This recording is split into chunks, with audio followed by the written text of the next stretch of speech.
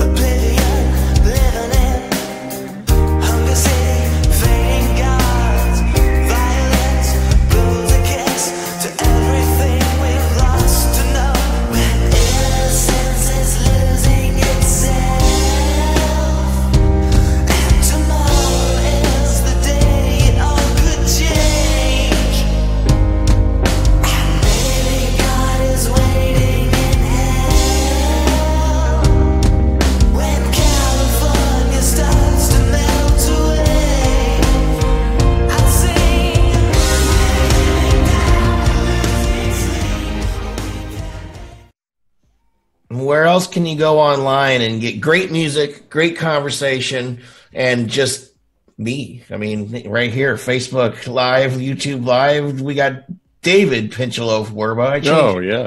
Change your name back to the original because you had to go to the bathroom or something during the show. Where were you anyway? I was pinching a loaf, just like you said. Yeah. Sitting here with Chris Swan. That was DeMille with Oblivion. I'm not sure where this guy's from. But I like his music. I like the feel of this song. What do you think, Chris? Yeah, man, solid song. It's not the kind of song that gets me super excited one way or the other, but it's solid. The production's good.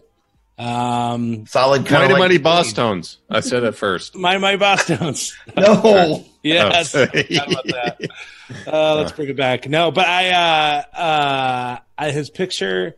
Total Bieber, man. Like, whether his music is really going there or not, I seriously thought it was a picture of Justin Bieber.